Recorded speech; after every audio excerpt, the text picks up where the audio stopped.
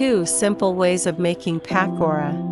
First, take a bowl and add 2 cups of besan, 2 teaspoons of salt, 1 tablespoon of chili powder, 1 tablespoon of zira, 1 tablespoon of chili flakes, 1 tablespoon of coriander seeds. Now mix well.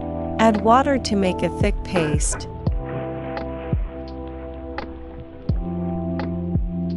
Add half teaspoon of soda. Mix smoothly.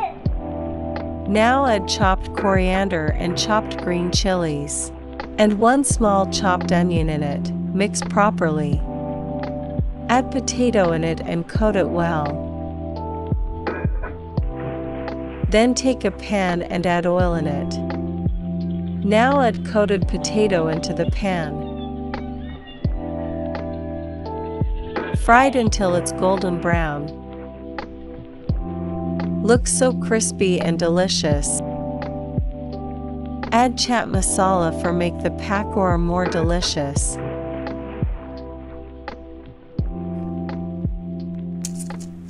Oh, this is so yum and crisp at the same time.